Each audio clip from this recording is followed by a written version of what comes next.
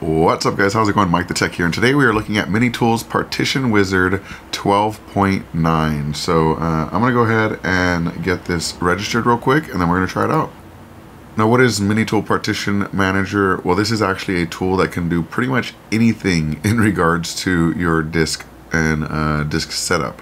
So what that means is you can not only resize and move partitions on a disk itself, but you can create partitions as well as create bootable media. Beyond that, you can securely wipe a disk to ensure that none of the files are recoverable, as well as analyze and optimize your disk space so it runs faster. On the flip side, some of the more advanced features allow you to recover lost data as long as you haven't obviously securely wiped it, convert between MBR and GPT, migrate your OS to a solid state drive or another hard drive, and change the cluster size. Now, I have MiniTool Partition Wizard open right now, and what I'd like to do, I have a disk here for movies and data. Let's say I want to use some of this as a separate partition. So I can right click on this, and I'm going to go to split, and now I can choose how large I want that second partition to be. So let's say I want it to be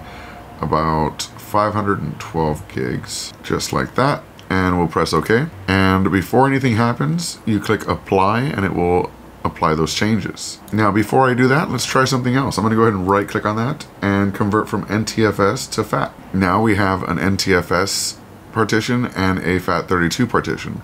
Let's go ahead and apply and see how it works. We've got a nice dialog box here that shows the progress, and just like that, it looks like it's done. Let's press OK. And now we have a separate FAT32 partition at 512 gigabytes. And if you want to undo changes, you can just right click on this and we can delete this partition, and then right click here and extend the partition. So we can say, let's use up all of the space, press OK. And now it's going to use up all the space again in the drive, and we're just going to hit apply, and it's going to reset it back to its full amount of space. Now we also have a copy disk wizard to copy one disk to another. We have a partition recovery wizard to recover files if something goes wrong, and a ton of really cool functionality. Let me know if you have any questions about the software in the comment section below, and I'll put a link to the software as well so you can go and try it out yourself. Thank you so much for watching, and I hope you have a good one. Peace.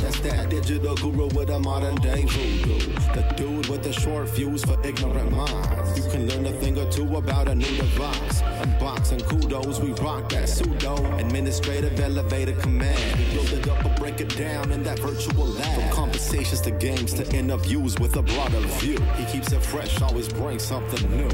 It's MikeTheTech, MikeTheTech, MikeTheTech, the architect, MikeTheTech, MikeTheTech, yeah, MikeTheTech, the architect.